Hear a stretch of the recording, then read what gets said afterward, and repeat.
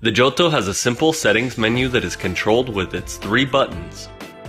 From left to right we have the left button, the mode button, and the right button. The buttons can have 2 states. A simple push for less than 2 seconds. Let's call this press. And push and hold for 2 or more seconds. Let's call this hold. To access the main menu of the Giotto, you must be at the surface. The main menu has several screens. You can navigate the main menu simply by pressing the right and left buttons. Every time you press the right button, you move to the next screen.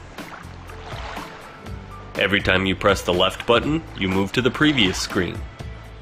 To enter a screen and adjust its various settings, you press the mode button. Once you are inside a screen, you press the left and right buttons to move to the various settings and press mode to begin editing the setting which is flashing.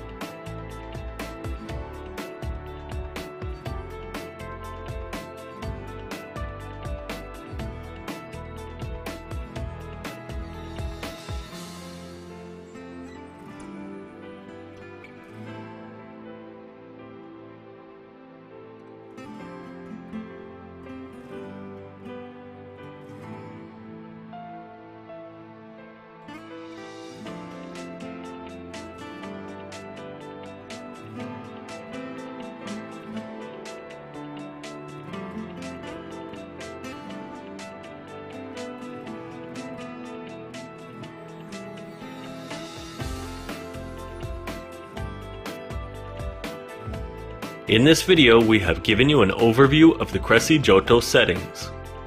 To learn more about the Giotto, take the Giotto online specialty class at divecomputertraining.com. To practice with the Giotto, use the eDiving Scuba Diving Simulator.